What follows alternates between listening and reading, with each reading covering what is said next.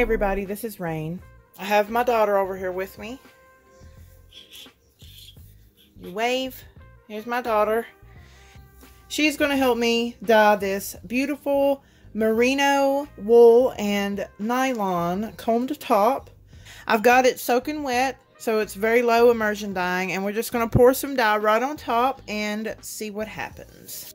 Valentine blush. Just wanted to mention all of these dye stocks are 1% stock solutions, meaning there are 100 milliliters of water mixed with 1 gram of dye. So we poured some on there and I patted it out and poured a little more after we flipped it over. And then this color is Lilac by Jacquard. My daughter helped me pour that on this side. She was there with me the whole time. She didn't really want to get her hands dirty, so I did most of the pouring and all the patting and stuff, and she was just kind of prodding around with one of my needleless syringes that I like to use sometimes. So after that, we went ahead and added some heat, and I went ahead and added citric acid to both sides. Now we have deep purple from Dharma, and we poured that beautiful deep dark color right down the center, and I patted it out and tried to cover up all of the white in the center. So I have a new microphone set up for this video. You guys let me know down below if the microphone voiceover quality is better in this video than prior videos. On my voiceovers, the live video is always going to be the best, but I have to use voiceover for most. So just let me know if it sounds better. So we added citric acid to the entire fiber braid and pressed that in. Remember, this is superwash, so there's no need to worry about felting. And here is what the braid looks like after the dye has been set. Here is our lilac from Jacquard, our deep purple from Dharma in the middle. It looks almost black. And then our Valentine blush down here, it looks like a deep dark pink. And through the magic of YouTube, I'm going to show you how much lighter these colors get after they dry. So here we go. Voila! It is so pretty. This is going to spin up so gorgeous. In fact, I was going to do it just a 2-ply, but I loved the colors so much and the way that they melded together. I went ahead and decided to chain ply this so that we could kind of keep some of that colorway throughout our finished yarn. So I went for a fingering weight in a 3-ply, and this was my first attempt at it. So let's see what happens. I have my Ashford E-Spinner 3 set on the Z-twist for my singles. The speed is right around the 1 o'clock position. So I have not drafted this at all. No pre-drafting. Just kind of opened it up a little bit, and I'm not really even drafting it as I go. It's very easy to spin. It's coming out nicely without drafting. Just working my way across the top of the braid. Here's what the fiber looks like up close. It is a little bit of a different texture than non-superwash, but I have not spun a braid of non-superwash merino nylon blend as of yet, so I can't compare it exactly evenly to that, but I have spun a lot of non-superwash wool by itself, and it does have a slightly different texture, but it's really not too bad. If anything, it makes it a lot smoother and easier to draft, for sure. I thought this was a pretty nice clip against that white background. You can see how the fibers are coming out. And as I said in the beginning, we are going for a 3-ply fingering weight. So this had to be spun very thin. A lot thinner than I'm used to going. So it was definitely a new experience, especially on the Ashford E-Spinner 3. This was for my daughter, so I was thoroughly enjoying every bit of this thin spinning. This is my favorite type of spinning. Oh, that got a little too thin. So that means it's time to show you how to connect a piece of fiber that got a little too thin, like what just happened in that clip. So I take it between my fingers and I just run my fingers and sometimes my nail down the bottom, just like so, and that will pull all of the excess twist out of that piece of fiber. You want no twist in that, nice and loose. And then we're going to pull out any little twisted bits that may be still stuck in our fiber supply and just lay it in there nice and back far enough so that your twist can catch. Hold that twist with your finger, then go ahead and press your foot pedal or turn your switch on, and then just start spinning once again, and just start pulling out fiber just like you normally would. Just pretend that that little tail that you laid in there isn't even there, and the fibers will catch and you will not be able to tell the difference. Just like so. As you can see there, you can't tell at all where we joined that just now. I've got some beautiful close-ups of me spinning this gorgeous fiber.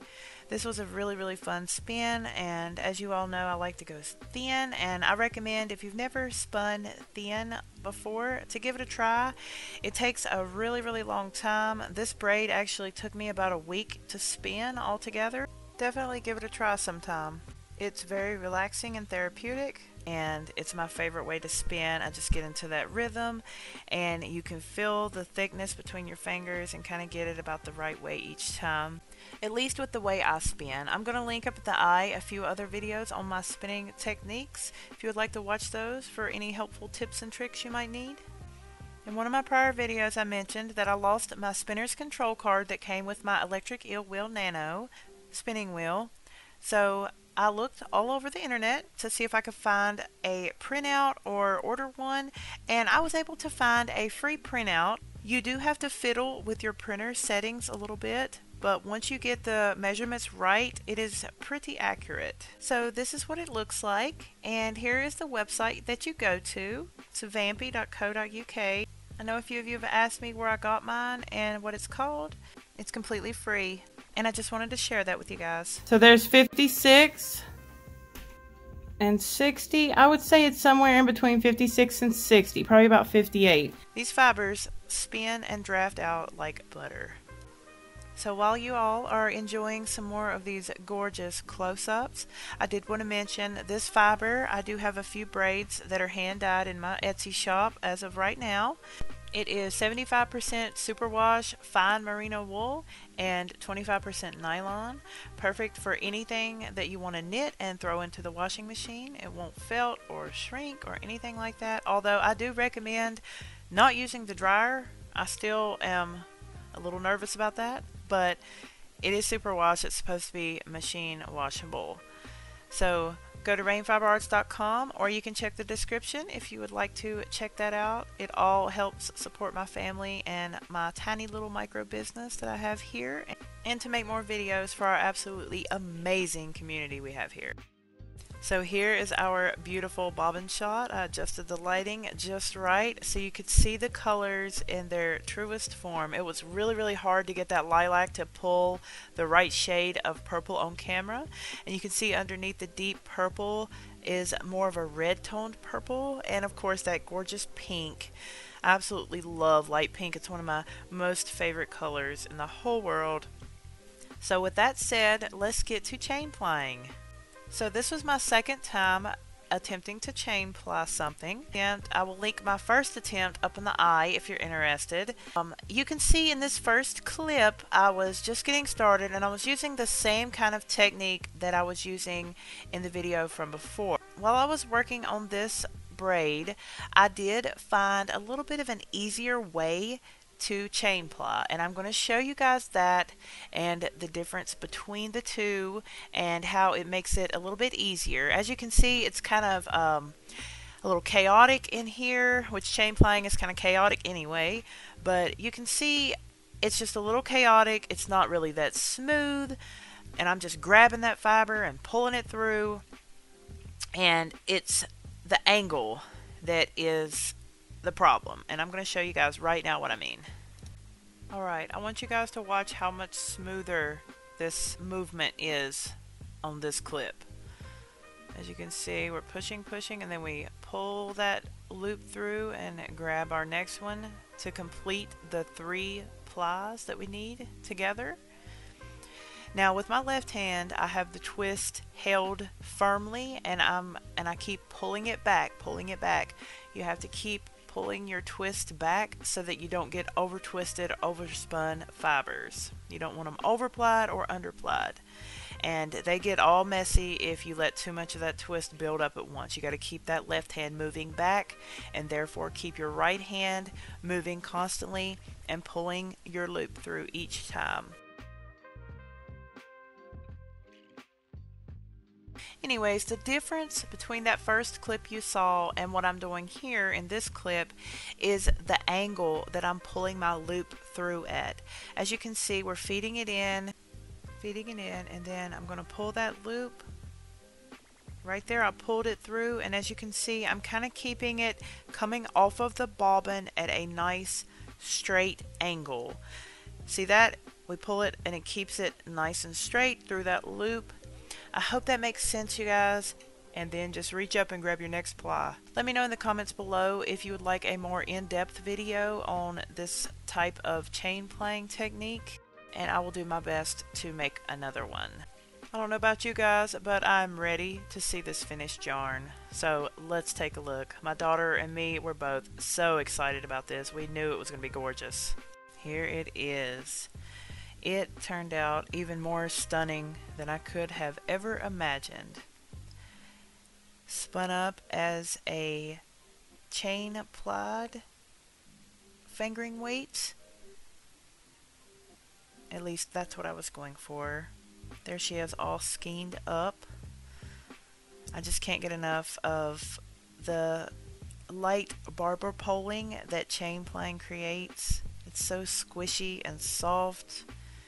It's going to make a beautiful hat, maybe some socks for my daughter. I'm not sure exactly what it's going to be yet, but